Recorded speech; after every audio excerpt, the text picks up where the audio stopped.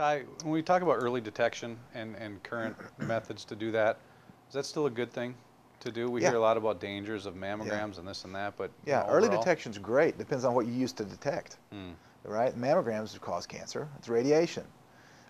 Early detection with a biopsy for PSA. Let's say you have a PSA that's high, Hmm. and you get to do a biopsy.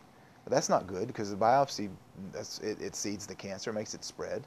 PSA is not even prostate specific, by the way. It's an antigen that even females have, so it's not specific to prostate cancer anyway. But it's not even a good measurement test.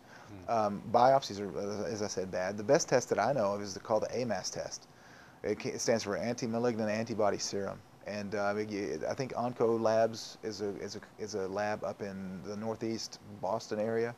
Just Google AMAS in Boston, AMAS and Onco Labs, and you can find out where to do that, where to get that test. They'll mail it to you and your physician.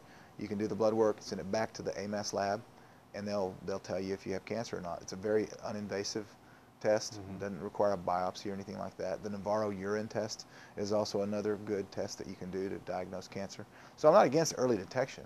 Early detection is great because then you know if you need to alter your diet, your lifestyle, your whatever you're doing to correct the cancer.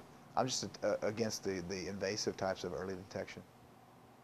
Oh, and one more I forgot Was that, about too, yeah. real quick, was thermography. Mm. Thermography is great. And it, as a replacement for a As a replacement for mammogram. mammograms, yeah.